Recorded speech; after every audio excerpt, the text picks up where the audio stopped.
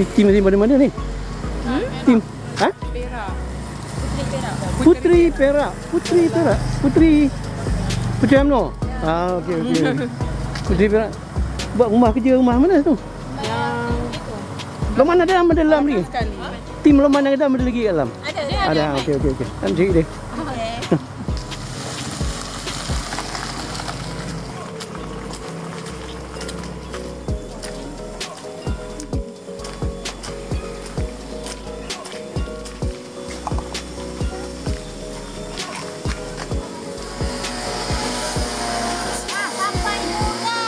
Nah, kalau ikut jalan ni boleh masuk.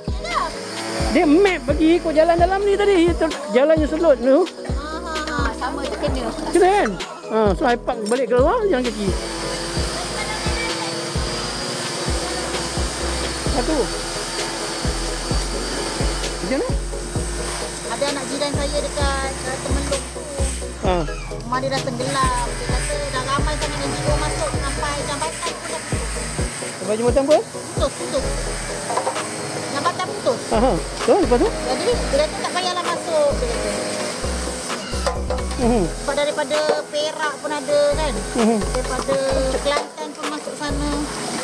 Jadi kita ambil lah kawasan yang dekat-dekat ni je.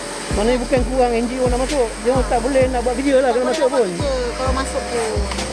Sebab air tak ada lagi kan. Ni pun tadi saya dengar cerita air baru naik dekat Alur Gajah. Air bah. Banjir. Alur Gajah. Alur Gajah? Alur Gajah Melaka. Baru naik pagi tadi.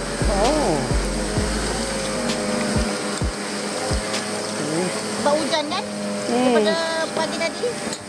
Tapi sana macam sana tu naik sekejap Naik turun petang dah turun balik. Itulah. Tak ada macam sini.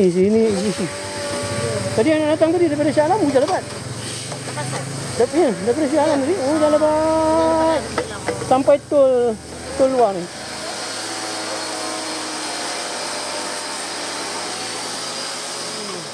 Coklat tu bukan kari kendi tapi kuih lumpur. Apa cerita sekarang ni yang terbaru ni? Orang Islam tak boleh pergi beribadah di Jeddah ni, di Arab Saudi ni.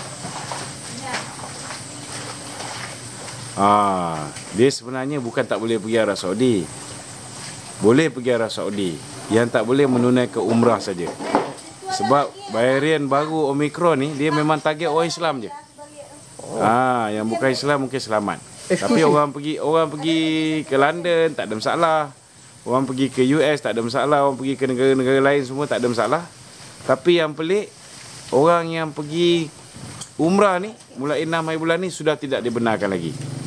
Tapi pergi ke Jeddah, nak pergi ke Saudi tak ada masalah. Boleh. Janji tak boleh tunaikan umrah.